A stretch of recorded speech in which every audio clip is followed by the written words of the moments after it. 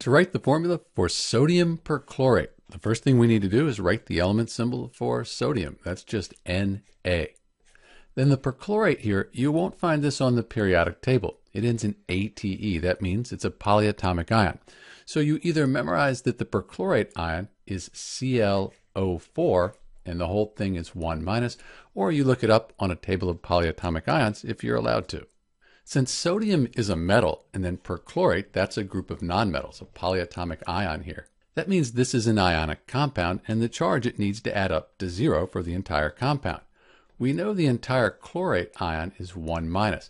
Sodium, that's in group 1 on the periodic table, that's 1+. 1+, 1-, that adds up to 0. So this is the formula for sodium perchlorate, NaClO4. This is Dr. B, and thanks for watching.